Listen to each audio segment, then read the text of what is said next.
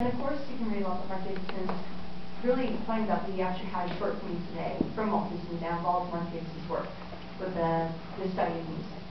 My question for you is, as we talked about the influences for this presentation, how over time you gain new, progress into the future, new inventions, new ways, new styles. My question is, you've worked with Nickelodeon, you've worked with Disney, you've been a historian. I'm wondering if you think that the artists in Disney nowadays still take influence from people like Ward Kimball, from people like Mark Davidson. That showing even as we move forward to future from the animation styles, is that still there and so relevant? Yes, is the quick answer. I think the question just in general, like someone who loves Mark Davidson for so long, but are those techniques still appearing a little bit more? Well, I can't say exactly if you still see an appearance, although I know at Disney they revere their history. That's something I say to my students the very first class, is that kind of to justify why are we taking a course in the history of animation. But the thing is, I say to them, name any director you know and admire.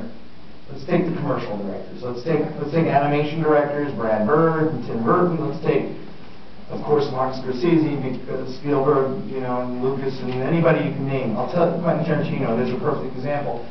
Anyone you can name who's making films that you like, they know the history of film.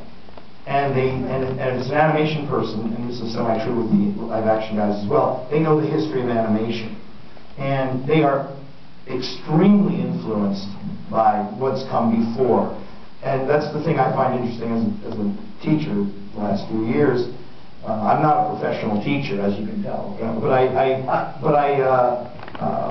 it's really interesting to me that students don't know who Mark Davis is, and they don't know who Ward Kimball is, or Chuck Jones, or Tex Avery, or Winsor McKay, and so I'm so blessed. I love introducing those things to 18, 19, 20-year-olds and seeing their minds blown, not only in person, but I make them make papers every week that tell me about what you saw.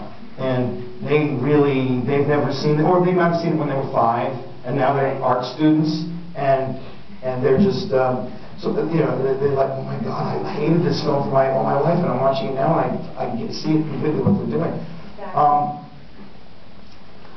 Yes, I worked with John Cristolucci with Ren and Stimpy, and I worked with the class from UPA on Rugrats, and all the artists there were inspired by. They would have tons of old comic books and all the videos and make frame grabs, and I can look at all the cartoons that were made like at this point 20 years ago, and I can point to look at the